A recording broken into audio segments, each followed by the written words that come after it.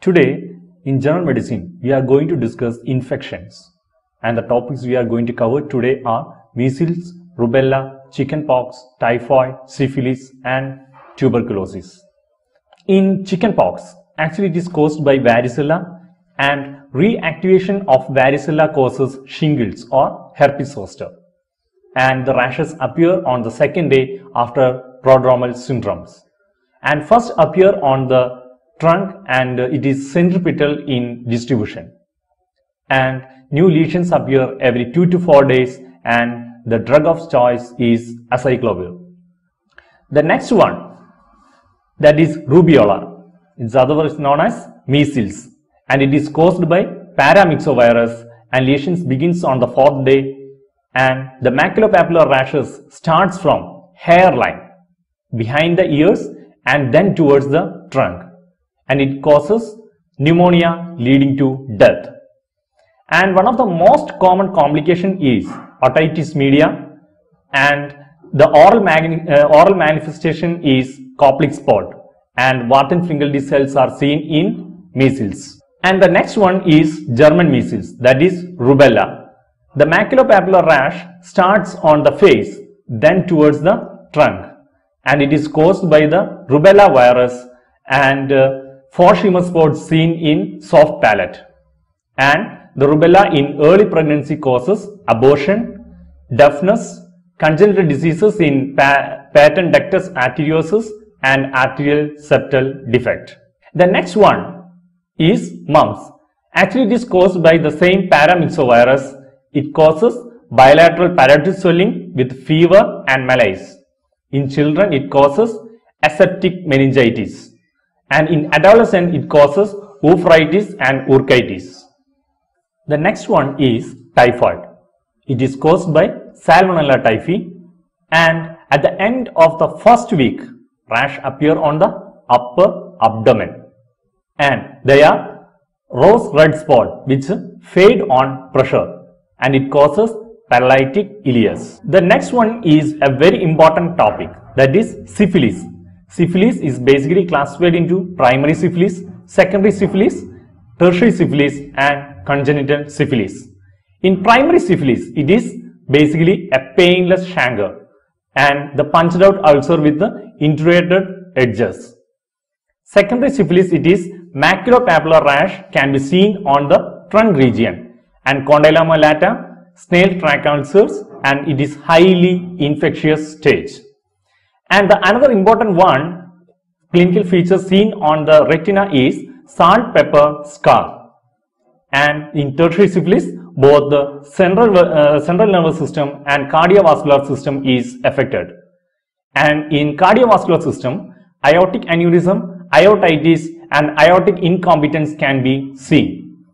In neuro, we can see that tabes dorsalis that affect the myelin sheath of the nerves in dorsal column of spinal cord, and there will be meningeal involvement. The next one is congenital syphilis.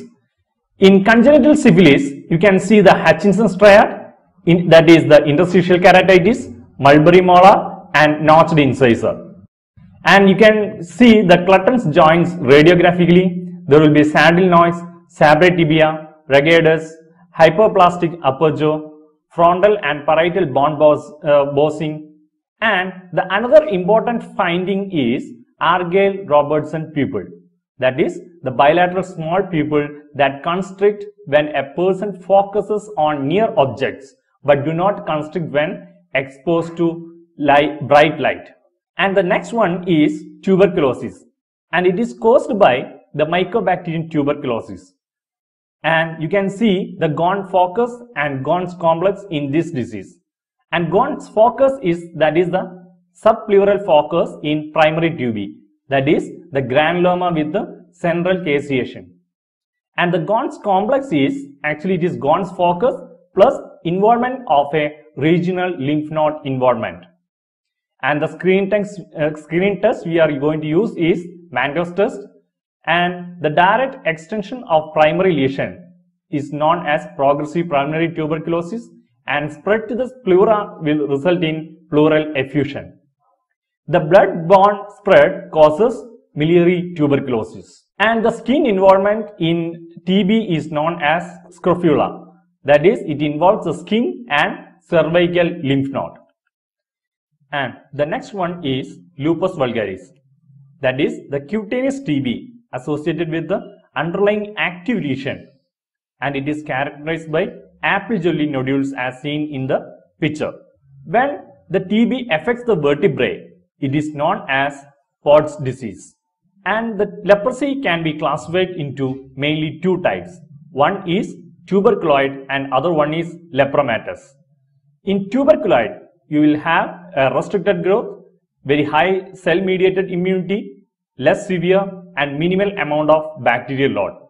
But in lepromatous, you can see an extensive spread due to pure cell-mediated immunity, and it is more severe. And you can see a very high bacterial load in lepromatous leprosy.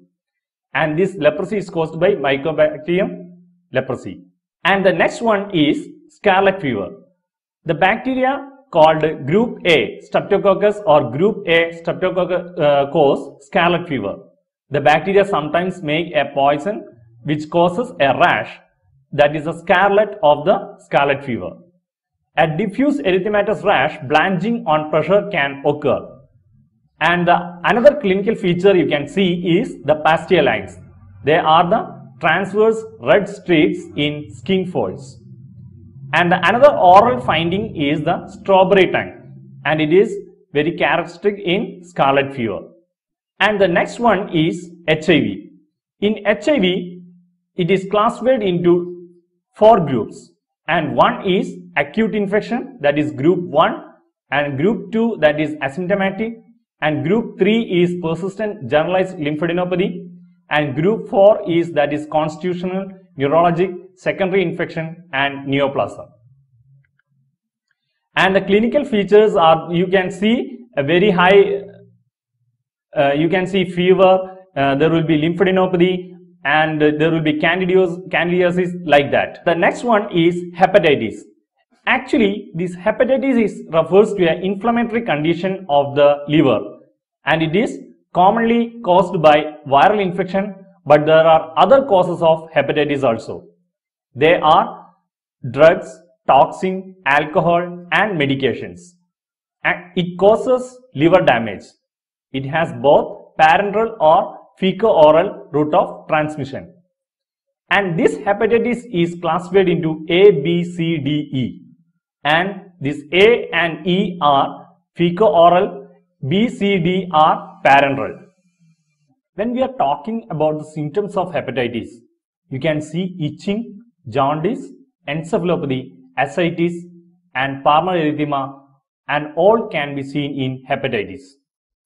So to conclude, this infection is a major portion of medicine where you can expect a lot of questions, and you should be very thorough with this infection, and you can see lot of questions coming from this section.